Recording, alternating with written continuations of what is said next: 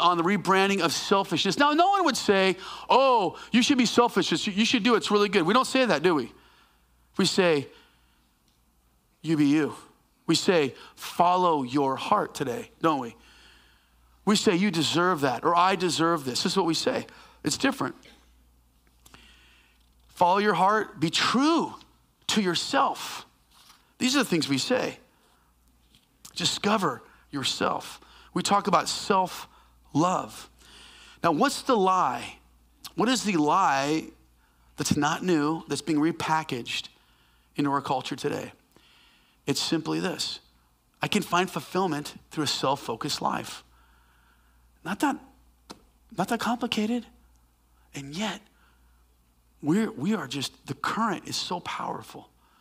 I can find fulfillment in a self-focused life.